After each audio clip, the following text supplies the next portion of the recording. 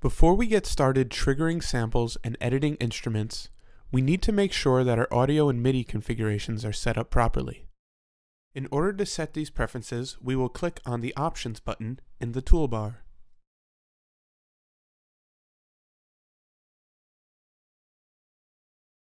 First, I'm going to set my audio driver, which is Core Audio. Then set my audio device as my PreSonus FP10. We can see that our status is set as running, which means Kontakt recognizes our audio setup. We can then set our sample rate anywhere from 44.1 kHz to 96 kHz. For now, let's set our sample rate to 44.1 kHz, otherwise known as CD quality.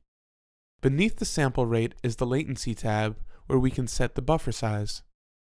I recommend setting the buffer low during recording, especially if you are working with large files, and then setting it high during playback, though I find 512 samples is a fair buffer size for both.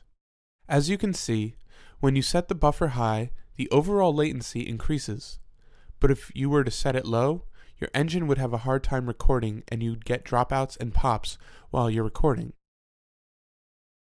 Find your happy medium. On to MIDI setup. If you have a MIDI controller connected to your computer, Kontakt will automatically recognize it. As you can see, I'm currently using an Oxygen 49, and I will set its status to port A. If you have multiple MIDI controllers, then set their statuses accordingly. We'll click Close, and now we are ready to begin communicating with the software.